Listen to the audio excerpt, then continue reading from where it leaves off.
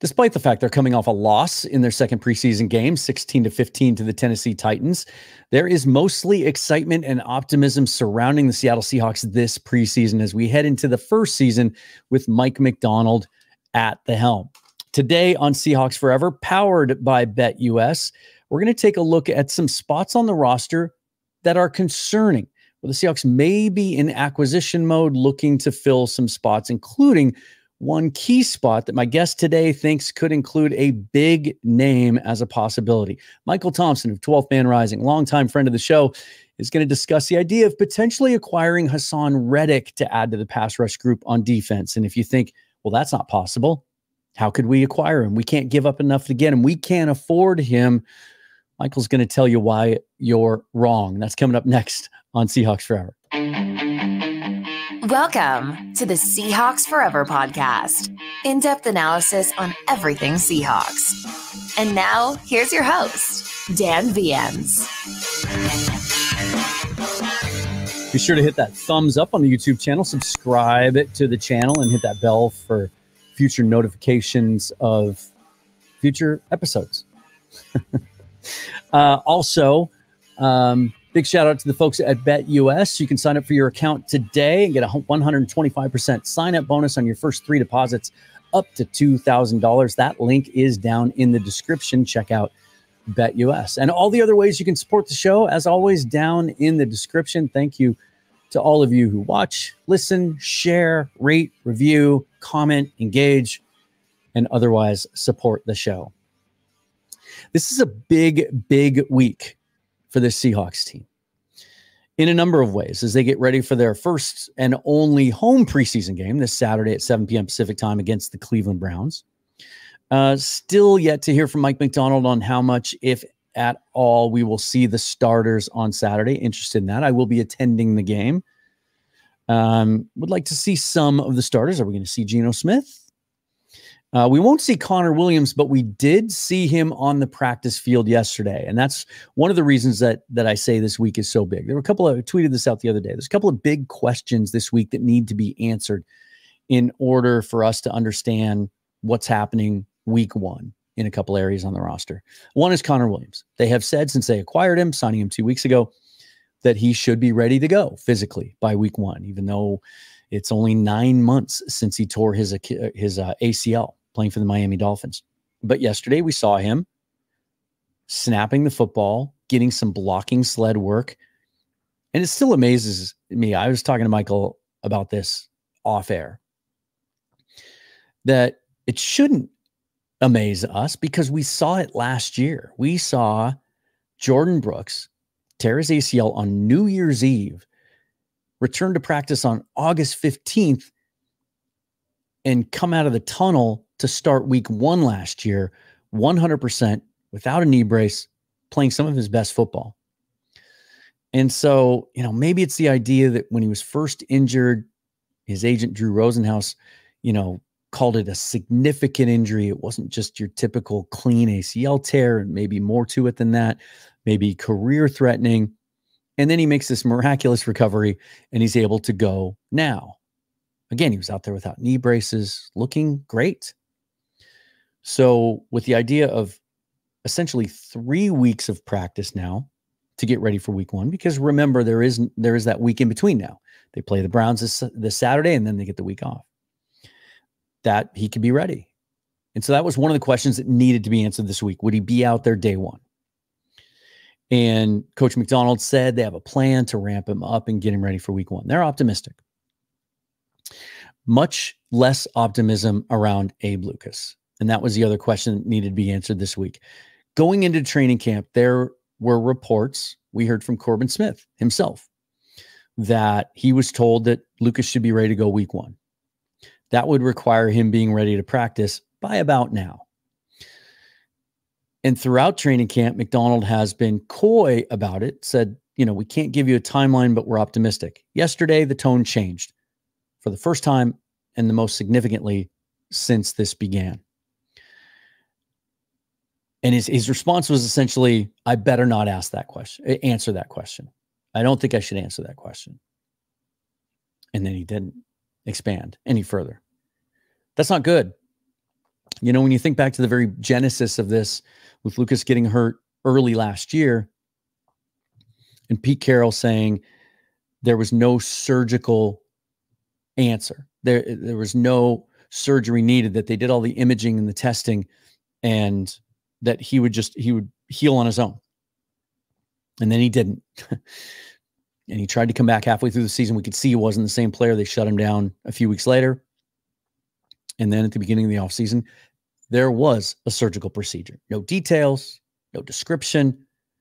You know, you remember, I was thinking back to when Jadeveon Clowney was first injured. And I think actually when he was drafted by the Texans, there were concerns about his knee. And then they addressed it specifically after his first year or two in the league with what was then called microfracture surgery, which at the time was very revolutionary and experimental. It worked. Jadeveon Clowney's still in the league 10 years later, performing at a high level. We don't even know. We haven't even heard terms like that in regards to Abe Lucas. We don't know what the procedure was. We know that Pete Carroll used the word chronic at one point in the most detailed answer he ever gave. McDonald hasn't been that specific, but just reading the tea leaves and connecting the dots, it sure seems like this is something that is that cursed word, degenerative. And it's starting to feel less and less by the day like we're ever going to see Abe Lucas again, let alone at the level that we watched him at before. So we're going to talk about some ideas, maybe addressing that position, maybe defensive tackle, where, again, sparked a debate the last couple of days on Twitter, at Seahawks Forever, about the availability of Cam Young, who McDonald said at the beginning of training camp was 2 weeks away from returning. That was 4 weeks ago. The 4th round draft pick out of Mississippi State 2 years ago, going into his second year in the league, fits more of that traditional nose tackle mold, of which really Jonathan Hankins, the 32-year-old vet, is the only guy on the roster that fits at the moment. So we get into that with Michael and talk about some of those ideas. And then he's the one that kind of convinced me to even have the Haason Reddick conversation. He has some very detailed specifics on why he thinks it might work and how you could make it happen. So let's get into that conversation. This is Michael Thompson and I talking about potential acquisitions for the Seahawks on this episode of Seahawks Forever. So, Michael, it's been a while since we've had you on the show. I think the last time we talked to draft, which is usually what we talk about on a pretty regular basis. But lately, the focus has been on potential holes on this roster. As good as the vibe is right now, as good as everyone's feeling about this new staff, some of the personnel moves, and how they've performed, some of these young guys in the preseason, there are some spots that would seem to be in need of reinforcements. And let's stop before we get to kind of your big name idea, the one we've been tossing around for the last couple of weeks. Let's talk about the most pressing news, and that is the status of right tackle. Let's touch on this briefly because we were waiting, and I tweeted out the other day that 3 big questions this week regarding the Seahawks roster. And one of them certainly was the status of Abe Lucas. We have heard since the beginning of training camp, each update from McDonald become less and less positive and optimistic. And yesterday, coming off the second preseason game, his answer to the question was, I probably shouldn't answer that question right now. Not a good answer. Not a great answer, right? I mean, like, that's worrisome, right? I mean, at this point, do you even expect to see Abe Lucas not be on the PUP list at the beginning of the year? It really sounds like that's where we're headed.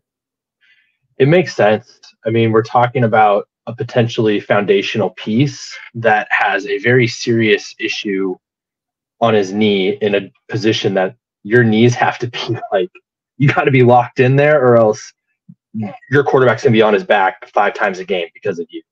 And so we love Abe Lucas. You and I have loved him since the draft. We love his potential. That first year is fantastic, but we need to find out what he can be when he's healthy. And until he is healthy, it makes no sense to even rush him or pressure him in any of that stuff. That's kind of why you went out and got George Fant, which, you know, leads to another problem that we have. But I think you have to put him on the PUP.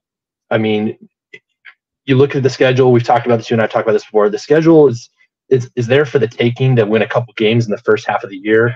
3-3 seems like kind of like the minimum of where you should be if you kind of want to be a contender or a playoff team this year. And so I think that can be accomplished without Abe Lucas. You get through that first chunk of the season and then see where he's at. And even if he doesn't play this year, this is not, I don't think we're kidding ourselves, this is not probably a Super Bowl team necessarily, unless things really break right, which is possible. We've seen it before in other seasons. But if he's not healthy, you should be building for 2025. You should be building for 2026 when this, new coaching staff and all these pieces really come together and it kind of crescendos into what should be a 3 or 4 year plan. And if Abraham Lucas is part of that, that is when you need him, and rushing him right now doesn't make a lot of sense. And I think we're seeing that again, whether it was Pete Carroll or now Mike McDonald, just a lot of vagueness, a lot of not very positive comments about him. And it sucks because I do think there's a franchise right tackle potential in there. I think he clearly was the best offensive lineman in 2023 on a playoff team. And now it's almost like that might have been fool's gold, which I hate to say. And so that's why I want to see him get healthy. I want to see him get a real shot to get healthy. And I'd be stunned to see him on opening day against Denver. Yeah, you touched on it. It's the mysterious nature of exactly what's going on that's so discouraging. Even going back, to when the injury first came to light, and Pete Carroll wouldn't name it, and he wouldn't get specific about it, and even use the word chronic at one point. And then we went from, a year ago at about this time, him saying that they did all the imaging, they did all the tests, there is no surgical answer for it. And then there was a surgical procedure performed in the offseason, which, again, we don't have any clarity on. This could be a degenerative thing. It could be, bone on bone, the type of thing that maybe an experimental type procedure. That's the part that gives me pause before I think about being optimistic at all when it comes to Abe Lucas. And it reminds me of what Michael Sean Dugar of The Athletic, Seahawks beat reporter, said on this show, that Lucas being back raises the floor of the offensive line, but it also raises the ceiling. Whereas a healthy George Fant, and we really don't know how healthy he is because they've really treated him with kid gloves and bubble wrap throughout the preseason.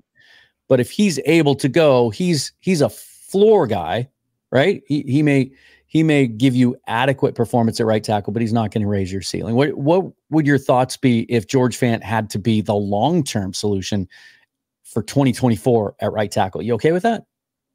I would be okay with that for the season. I think he did a fantastic job considering his limitations and his skill set. And like we were just talking about the ceiling and floor with Houston last year. I thought he did, that was a mobile, Stroud kind of gets the moniker of not being a super mobile, but he is pretty mobile. And that is something that George Fant had experience with when Russ was in his prime. And that's not necessarily what you're going to see a lot from Geno, but that's very difficult to block for a mobile quarterback and a rookie at that. And I thought he did a tremendous job helping get that team to a division championship and also a playoff win and getting to the divisional round. And I think that's a very accurate description of what Fant could be this season. Reliable, raises the floor to making you probably a wild card team considering your division. And yeah, maybe, he holds the fort down enough for you to make enough plays to win a wild card game. But Abraham Lucas that we saw as a rookie in 2023, that looked like a guy that in 2025 and 2026, maybe even 2024 is a Pro Bowl right tackle. That is the guy that's on a team that's playing for a conference championship. That's what I would say the difference is. It's about 1 or 2 game of a difference. And also just Fant's another year older, and he doesn't have as much tread on the tires as your typical offensive tackle because he was a swing guy for a long time, and he earned the right to start on a playoff team last year. And I think if he's healthy, has earned the right to get that spot this year. And he probably is a better player right now than Abraham Lucas if our head coach isn't even wanting to answer a question about Abraham Lucas's health. Yeah, and I guess really looking back now, the first real sign that they weren't confident that Abe would be back for week 1 was when they moved McClendon Curtis from right guard, where he'd been running with the first team all offseason, and moved him essentially permanently, for now anyway, to right tackle to back up Fant. How do you feel about his performance this preseason? And then with that, do you think that if they think that they're going to have to go without Abe Lucas for any length of time, maybe the season, maybe they just shut him down, at what point do they think about acquiring someone else for that spot? I don't think it's very fair to ask Curtis to do what he's been doing. And I think you see it on the field. And I think you kind of hit it on your post game, if I'm correct. He looked a little bit better in the second game against Tennessee, but he physically can't play right tackle in the NFL. He's struggling against a somewhat thin defensive line for the Tennessee Titans, a team that might be in contention for the #1 pick. Like, what do you think he's going to do when he's playing against Nick Bosa? Like, the 49ers are smart. The Rams are smart. These teams that we're going to play this year, they're going to see this tape if he's your starter. And I think it's a non-negotiable. You cannot run into week 1 against Denver. And even though Denver and New England might not have the best pass rushers, those guys are coming. They're on our schedule. They're coming. Miami, Detroit, San Francisco. These guys will literally get Sam Howell and Geno Smith hurt if McClendon Curtis is your right tackle. He is a guard. That is what he's built and he's played. And to ask him to do this shows he's a good team player, and it's helping us get through the preseason.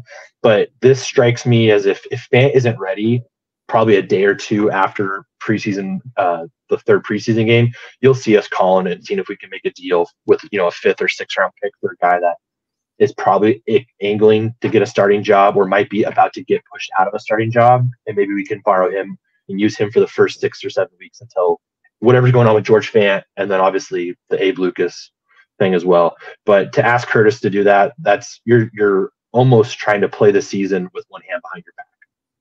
Yeah, he's really seemed to struggle in pass protection. I knocked his footwork week 1. It reminded me of a guy, of a former first-round draft pick, offensive tackle from the Seahawks, that I just don't want to mention his name right now. But I just want to be fair. In the event that anyone watching this is coming away from this concerned that McClendon Curtis he's a young player, certainly a young player, just recently moved back to tackle after playing it in college, but being a guard primarily his first 2 years in the league. But he also has done some good things the first couple of weeks, and especially against the Titans, was just moving dudes in the run game. And the combination of him and Bradford at right guard, they were just absolutely blasting some of those second-team Titans defensive linemen off the line, and we saw the results of that in Kenny McIntosh having a really dynamic first half. So not all hope is lost, and there's things you can do with tight ends and other things. And that's why he's had a role as a guard, is because you can see he's got that mauler in him as a run blocker. He just physically is not built. Like, he's just not built with his feet to withstand, in my opinion, more than a couple games, if not even a couple quarters as a right tackle. As a guard, I'm still very interested in him. I still think he's a dude that should have a spot on this team. It's just, you're asking a lot if you're trying to move the ball through the air with him as your right tackle, unfortunately. For sure. Now let's go to the other side of the ball, because that seems to be where there's some concern as well. And let's start up front, because I've threw this idea out a couple of days ago and got a lot of really intelligent pushback from some people on Twitter that maybe I was overreacting, and that is at the nose tackle position. Jonathan Hankins was signed this offseason to do what he does best. That's clog up the middle and play the run primarily. He's been one of the most reliable nose tackles in the league, even as he's now on the other side of 30. But behind him, when you're looking for true nose tackles on this roster, the only other one is Cameron Young, who, again, and I've reached out to some people this morning, haven't heard an answer back on whether there's an update, but he's been out all of training camp. And what frustrates me about his situation is that at the very beginning of training camp, Mike McDonald said he was about 2 weeks away. Well, that was 4 weeks ago, and we still haven't seen Cameron Young. If he's not ready to go, now you're playing some guys out of position, or you're having to cover schematically for the fact that you don't really have another nose tackle after Jonathan Hankins. Although we saw some really, really good things from Miles Adams, who just continues to keep himself in the conversation, over these last couple of years. Yep.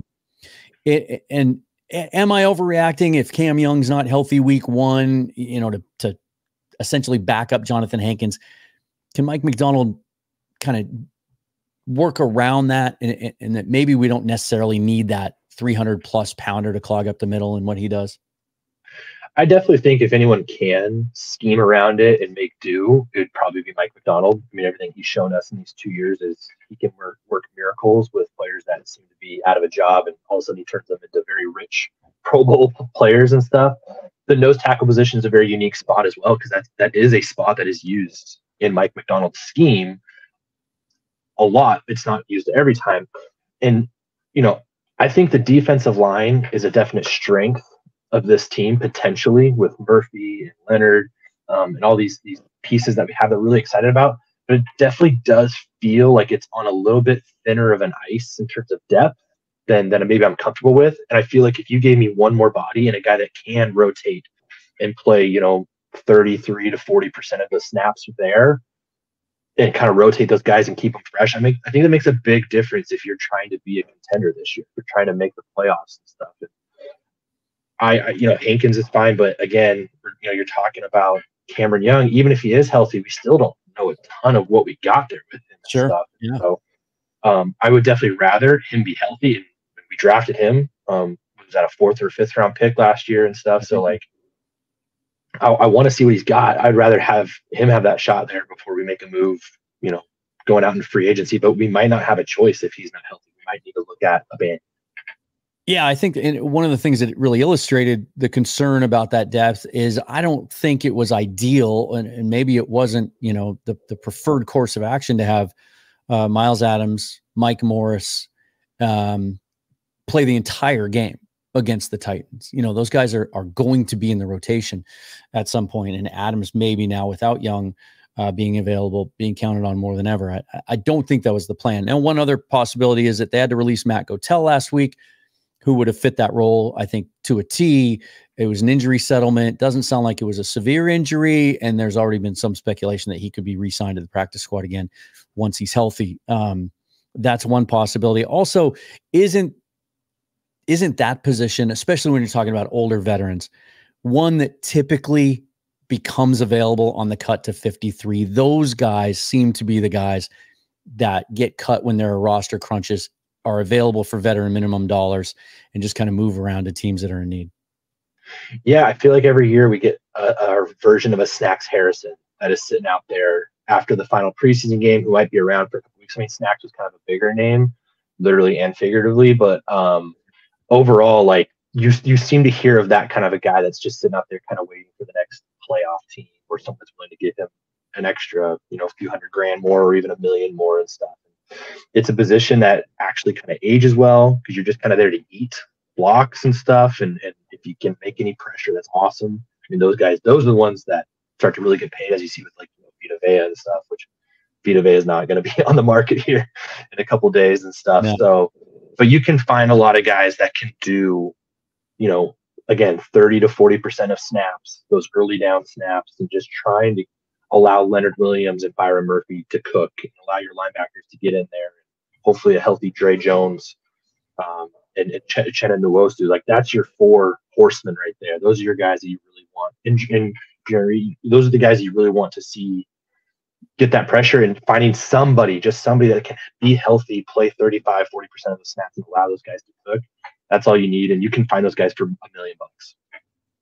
John Schneider has shown over the years, next to Pete Carroll's side, that they sort of made an annual ritual or tradition out of that. Guys like Tony McDaniel, Al Woods, obviously, that they would pick off of that pile. All right, you guys, if you just can't wait for the regular season, you want to get in on some live wagering on these NFL games going into preseason week 3, you can do that on BetUS. Just a look at their site here. Here you see the Seahawks games. Plus, the Seahawks are 2.5-point favorites currently. The over-under is set at 38 at the moment. How do you like that in week 3 preseason? Probably want to get a little more information on who's going to play and who's not, right? I'm going to go with plus 120 right here for the Seahawks. I'm going to place a $100 bet to win 120. If you sign up today with BetUS, they will give you a 125% sign-up deposit on your first 3 deposits up to $2,000. That link that can direct you towards that sign-up down below in the description. Check it out. Let's now go to your primary idea. And this is one that you pitched to me, I think, about a month ago, and I kind of dismissed it. But then we talked more specifics in the last few days and the cap ramifications of it. And I became more intrigued. The Seahawks have some really interesting young players that we like at the edge position. Obviously highlighted by Uchenna Nwosu, who just signed his 2nd big deal with Seattle. And then Boye Mafe, Derek Hall, who seems to be in line for that Boye Mafe year 2 breakouts, having an outstanding preseason. But beyond that's another position where we came into the season thinking it was going to be really deep and rich in talent, but Dre'Mont Jones has been banged up. And the plan is he's going to play more at edge and outside linebacker this preseason. Hasn't been on the field. Darrell Taylor is really the 5th guy in that rotation. Sort of had to come back on a 1-year non-guaranteed prove-it deal. Hasn't really shown me much in the preseason. Played the entire game against Titans. Didn't really think he made an impact. And so you've been adamant that one more big time edge guy on that defense might be enough to put this team over the top and allow them to contend. And there's a guy out there right now who is available. Is there not? Yeah, there is a guy that is very, very unhappy and is looking more and more by the day realistic to get traded a second time this offseason. And that is all-pro, Pro Bowl edge rusher, outside linebacker, Haason Reddick. Haason Reddick, you guys probably remember him, had kind of a rough first couple of years in the NFL, was a top 15 draft pick with the Arizona Cardinals. You look at his stats, they were asking him to play linebacker. He's getting 60, 70 tackles a game. And then he ends up in Carolina for a year, has 12 and a half sacks or 11 sacks, has a really good year. A Temple guy, so from Philadelphia area, ends up signing a 3-year, $45 million with the Philadelphia Eagles. In the last couple of years, he's been an absolute monster. The 2022 season, when the Philadelphia Eagles were, potentially a questionable pass interference away from winning the Super Bowl, he was their best player on defense, finished 4th in Defensive Player of the Year voting, had 16 sacks that year. In the last 4 years, he's averaged 12 and a half sacks. He averages over 2 pressures a game. I mean, he still does play linebacker to an extent. He plays 74% of the snaps, so it's not like he's just, in there on third down type of a guy. Yeah. And he wanted more money from Philadelphia, and Philadelphia is going through, a very good lesson in the NFL, not for long. 2 years ago, they looked like the best team possibly ever assembled. And now you see sports ESPN articles about Jalen Hurts and the coach going head to head and people leaving left and right. And maybe they still have a good season, but there's also a real chance that thing falls apart. And he's one of those casualties about that. He wanted money. He wants more than $20 million. He wants to be closer to 30 than 20.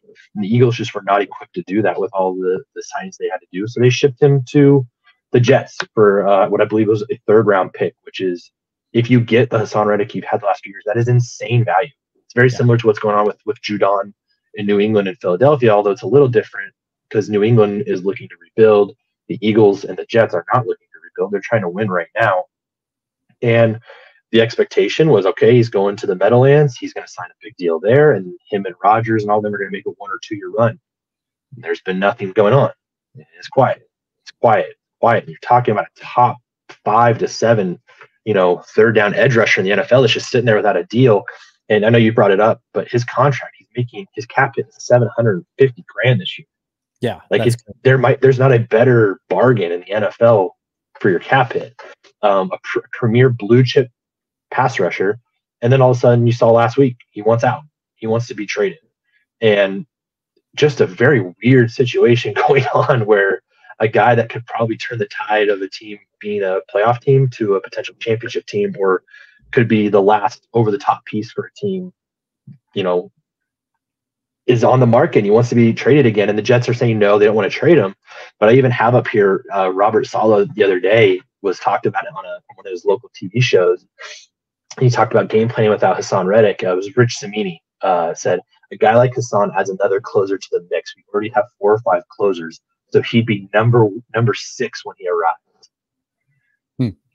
I take that as a little bit of a shot to a guy that if he stepped in tomorrow with the Jets, he's their number 1 edge rusher. And that doesn't sound like a head coach that's really trying hard to get him to stay with the Jets. And he has no loyalties there. He's never played us down. He's never practiced with them. Yeah. So I think this is getting ugly, and there's a real chance he could be available. And I actually think, probably more than some other people do, that he could be a massive difference maker for the Seahawks this season. Now, you mentioned Matthew Judon is kind of a comp, but the difference is that Judon reported to Atlanta and said, hey, I haven't proven anything to this organization, so I'm going to go ahead and play under the last year of my deal and hope it works out. it's pretty evident now because we've seen Reddick go to a new team and not report that he's not going to, and things have been pretty quiet. He hasn't really spoken on the record much. It seems like he's going to want a new deal wherever he goes. That wouldn't seem to make sense here in the sense that the Seahawks are already paying two of their edges, and Dre'Mont Jones and Uchenna Nwosu, big money. Could they make it work though? And I know, I want to head this off because fans are going to think, hey, aren't we $25 million over the cap for 2025? We are, but could they make it work if they traded for him and gave him a new deal, if that was in the cards? Or would they have to include someone like Dre'Mont Jones in the deal him elsewhere, make a move there, or could you do both? I think you can do both. We saw this with Jadeveon Clowney to an extent, of probably a very similar. And Reddick was a lot more accomplished as a player than Clowney, but Clowney had much more, pizzazz, being the number 1 overall pick and all that stuff. Yeah, but they were able to work out a deal. I can't remember exactly what they did, but they basically told him, we're not going to tag you. If I recall, is what they agreed upon was a big reason to get him to play that season without a contract, which actually did backfire for Jadeveon Clowney, by the way. And it also, Seattle had a few games that it helped out, but it wasn't the deal that we all thought it was going to be. But with Reddick, I think you can do that deal. The cap hit is so little this year. You can negotiate a deal that brings all the money in next year. And then, as you've mentioned before, you can pull. There's about 4 or 5 levers that you can pull to make us one of the most cap-friendly teams next season. There are people that have contracts that are soon to be coming up, and we've got players that will probably be asking for money shortly. But there's also a lot of guys that are probably not going to be on the Seahawks next year that are now due to age or whatever, or just contract negotiations and all that funny money that the Rams have taught us over the years. You can do that. You can bring Haason Reddick into this team. Yeah. Without ruining your future, in my opinion. And any deal for Haason Reddick is probably actually very similar to what he signed with Philadelphia. It's probably a 2 or 3 year deal that all the money comes in 2025, and then you're probably able to move on from him in 2026 and 2027, as long as it benefits you and it benefits him. And at that point, he'll be 32, 33 at that point. Yeah. But it's also important to remember he's only started 80 games in his career, so he's actually got pretty light on his wheels instead, and his tread and stuff. So there's a chance you could sign him for a 3-year deal, and you do get a great player for all 3 seasons. But next year and this year are probably the last 2 years of his prime. Here's what intrigues me about the possibility is when you think about Darrell Taylor's deal that he signed, the 1-year deal they had originally tendered him. It's almost completely non-guaranteed, couple $100,000 guaranteed. You could cut him today and save about $3.1 million against the current cap, which even after, according to Over the Cap, even they have included Connor Williams' deal now in the calculations. If you cut Darrell Taylor today, you'd be at about $11.5 million in cap space, believe it or not, with some of the moves they've made. Now, notwithstanding 2025, because it's just going to, that's looming, it's completely doable. I mean, if you thought this team, to your point, had a chance to contend and needed that one more dynamic edge player, you could essentially swap Darrell Taylor for Haason Reddick and do it money-wise and make it work. And then, yeah, you're going to face a crunch next year. But there's a couple things that we don't know. The Seahawks have a different cap guy now than they've had for the last 10 years. Matt Thomas moved on. It's Joey Lane now. He has shown more of a willingness to do some creative things, such as use void years. And if you're out there also asking, how in the heck is it possible that Haason Reddick only has a $750 cap charge this year on a 3-year, $45 million contract? It's because he had 3 void years tacked onto the end of it to spread out that cap hit. So you can make this work. And that's why I realized I was way too easily dismissive of it to begin with, and then figure out the cap stuff next year, because essentially, wouldn't you then be looking at 2025 as, well, I was going to say deciding between Haason Reddick and Dre'Mont Jones, or Haason Reddick, Dre'Mont Jones, and Uchenna Nwosu. But you'd be basically putting Dre'Mont Jones on notice that you better perform. And if you do perform up to a level, we're probably good. Your deal yeah. next. Right. Exactly. I mean, Because pressure makes diamonds, right? Yeah. You know, it reveals character, reveals who you are, and we're paying a guy a lot of money that did not even come close to half the value of his contract in Dre'Mont Jones. And I like Dre'Mont Jones. I think there's a lot of potential there. But you ask any Seahawks fan, any NFL fan, who would rather have Dre'Mont Jones or Haason Reddick? They're going to take Haason Reddick. Yeah. But again, maybe you can have all three of those guys, because Jones' deal spikes next year. His cap charge next year is about $26 million. But then in the final year of his deal, it drops to 4.5. So if he gets healthy and plays well this year, and you have that four-headed monster, basically, with Nwosu, Reddick, and Jones playing mostly edge, and Mafe, and even Derek Hall in there, that gives you what you need, I think. I agree with you, to compete against the offenses in this division and wreak havoc on Sean McVay and Kyle Shanahan and whatever's happening down there in Arizona. And then it gives you the chance to then reset in the offseason. And if Dre'Mont Jones goes out and plays great and that rotation works, you can redo his deal. He's young enough next year, and you can lower that cap hit significantly. If not, you can trade him or cut him next year and save about half of that cap charge. There'd be dead money, obviously, but so I'm on board. It's probably unrealistic. I mean, at some point, don't you figure the Jets probably figure something out? I mean, they did give up a lot to get him, and I don't know. It just seems like that would be an indictment. Like using the word embarrassing, when it comes to pro sports, the way some fans toss it around, but it wouldn't shed the best light on that organization and their decision making. No, it wouldn't. And if there are a handful of the teams in the NFL that will embarrass themselves or do something ridiculous, are the Jets one of them sometimes? They kind of are. One of those teams. I mean, they've got a fantastic defense. We've known Saleh for a long time. If Rodgers is healthy, that team's a potential contender. That's a team you don't want to face. I know they've got other plans. They're trying to go get Davante Adams or whatever else they're trying to go out there and do.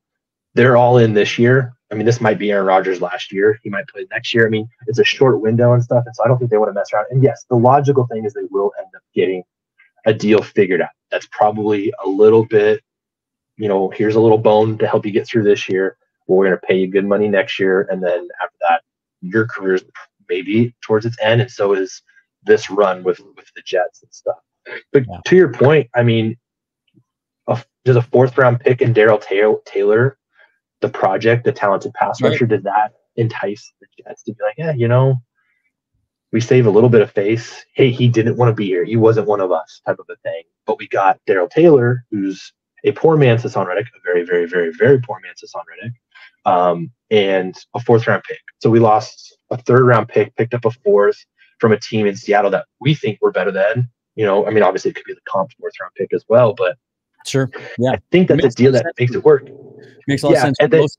Yeah, because you mentioned the comp pick, so the Seahawks have an extra 4th-rounder to look forward to next year.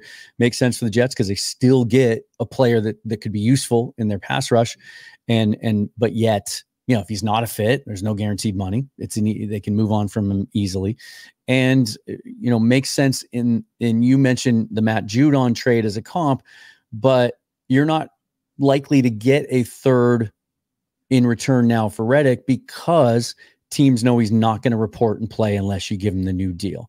There was obviously I'm guessing, without even knowing the ins and outs of it, that the Atlanta Falcons felt pretty comfortable that Judon was going to report, that everything was going to be fine, talk to the agent and all of that, and felt comfortable giving up the 3rd because of that, where that isn't the case, I don't think, with Reddick. Yeah, and Atlanta is a team that at the moment looks like it's on the upswing. Yeah. I mean, they're going for it with Kirk Cousins. The Penix thing's kind of weird, but that's a division that's weak. That's a fun place to be. That's a fun place to play. And then you got an owner that wants to win. And so that does make sense. It does make sense. That's a very different environment than New England is right now.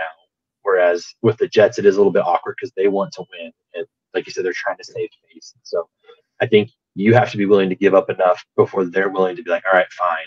And before they start to bury some dirt on him, on Reddick and stuff, and try and distance themselves. But at the end of the day, I do think they'll go out and they'll try and get a deal done with him. But if not, I think that's one of the more fair offers you're going to get. You're not going to get a 3rd-round pick again No one's going to stick their neck out there the way that the Jets did, and they've been embarrassed by this. There's no doubt about it. So, on the subject of potential acquisitions or roster weaknesses that need to be addressed, before I let you go, how are you feeling about the inside linebacker situation? If Jerome Baker isn't on the field soon and isn't going to be there for week 1, and you're having to rely on Terrell Dodson, Tyrese Knight, the 4th-round rookie, and then John Radigan, Patrick O'Connell after that, are you comfortable with Mike McDonald making that work until Baker comes back, or are you wanting them to also be scouring that waiver wire or even trying to make a deal for a team that might have an inside linebacker to spare? So I think, like, in all realistic, as a franchise, they're scouring, they're looking for anybody that could come in and fit those pieces. I think I did see yesterday that Jerome Baker did do some activities yesterday. I don't know if it was on his own or with a small group. It wasn't anything super intense, but a slow process. And if you talk to any Miami Dolphins fan over the years, ultimate potential, all the talent in the world, just can't stay healthy. Can't even stay healthy for a full game without going out on the sidelines or something like that. So again, that's just another one of those scary things, kind of like Abe Lucas, where you can hope for the best, but you should probably be preparing for the worst. And the worst would be assuming that Jerome Baker's not going to be on this team for the first few weeks of the season while he gets healthy. And if he has that, unluckiness to him, then you need to have someone always ready potentially just in case. Dotson is very talented. Tyrese Knight is very raw, is very fresh as a rookie. We do know from what we've heard is that that's a guy that Mike McDonald, banged on the table for, and that was one of his, that's my guy. And you ask anybody in the NFL, what does Mike McDonald specialize in? He specializes in the linebackers. That's his forte. Yeah. That's what he knows. He can make magic over there. And so I like Knight. I would rather Knight steal the spot so I don't have to pay a linebacker and I can have these rookies do their thing. I thought that Radigan has shown out pretty well so far. But again, it leaves you wanting one more stable person. And if Baker isn't healthy, then I think you have to be looking for bodies and stuff. But you drafted Knight, and everything you're hearing is that it sounds like Knight's going to be a guy this year. And he's shown that so far in the preseason. But to ask Knight and Dotson to be your duo with Radigan and O'Connell, that's a lot to ask without Baker being there. I think you're, again, just like we talked about the defensive line, I feel like you're a body short. Yeah, I feel like if that ends up being the case, we're going to see a lot of free safety looks and a lot of kind of big nickel type alignments, especially against the Rams and 49ers, rather than going with your traditional 2 inside linebackers. Because, it's tough to ask. And it doesn't help that, we're already seeing all the love and accolades in the way that Jordan Brooks has looked in Miami in this preseason, and how much they're raving about his performance down there, what they're seeing from him on the field. So, they're not gonna be able to shake that one until Jerome Baker, gets on the field and produces. And the physical part, that's not a concern I have about Knight or Dotson. It's just having that experience. Just, even Dotson, as fantastic as he's looked, as loved as he was by PFF, his snap count was very, very low. This is still a very, very young player that needs to prove himself. And like you said, it's not, you're going to see the Niners twice. You're going to see the Dolphins with McDaniel. You're going to see the Rams. Like, you're going to see 5 to 7 games with that Shanahan scheme, that McVay scheme, and they just know how to tear your linebackers apart. And that makes me very, very concerned about our ability to contend, because those are the 2 teams you got to be able to find a way to split those 4 games with if you want to make the playoffs this year. And if they have an advantage with Dotson and Knight just because of their experience, Shanahan will find it. McVay will find it. They're going to find it. And so that's where it'd be nice to get Baker back on the field, a guy that was with Miami and kind of knows what to look for because he saw it in practice all year last year and stuff.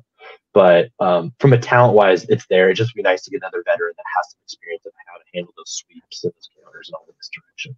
Yeah, it's going to be a fun cut down date. I still have mixed feelings. I still kind of prefer the old way. It'd be nice to have an initial cut down date so that maybe you can be looking for those reinforcements now, but is what it is. It just makes for basically one big additional wave of free agency here in about 2 weeks where teams can go shopping and try to fit some needs.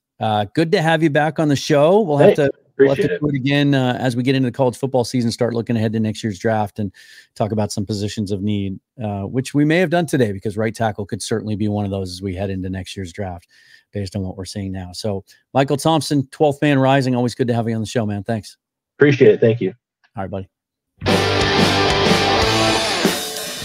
Always great to have Michael on the show. Be sure to read his stuff at 12th Man Rising, my old stomping grounds back in the day when Keith Myers and I were co-editors of that website. Michael does some really good work. And as I said, we'll get him back on the show when it's time to talk draft, which is always, but especially once we're a couple of weeks into the college football season. Hey, big announcement here for the channel and the show. Seahawks Forever will be joining the Blue Wire Podcast Network. It is one of the biggest sports podcast networks out there. Features such big names as Cam Newton and former NFL player Chris Long on their site. Also, a friend of the show and Seahawks beat reporter Michael Sean Dugar and his Man-to-Man podcast is on the Blue Wire Network as well. Really excited to work with those guys, and them inviting me to join their network is thanks to you for all of the support that you have shown the channel in the year and a half since it has launched under this banner of Seahawks Forever. If you want to continue to support the show, all those ways are down in the description. Also, just share it. Hit that subscribe button, hit the thumbs up, hit the bell so you get notification of future episodes. The next episode will be the long-promised 53-man roster prediction.